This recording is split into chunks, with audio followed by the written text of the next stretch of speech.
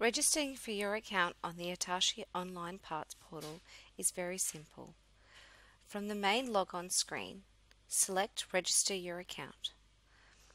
A form will open that allow you to enter some personal information about yourself, including setting your own unique username and password that will be easy for you to remember. Part of the information you need to enter is your unique customer number. This customer number has been issued to you by Hitachi and will give you access to pricing, addresses, and other information unique to your organization. Once you've completed all of the information on the form, select your terms of use. This will allow you to review all of the Hitachi terms and conditions about interacting and doing business with Hitachi. If you'd like to reference these terms and conditions at any time, they are available from the main Hitachi website.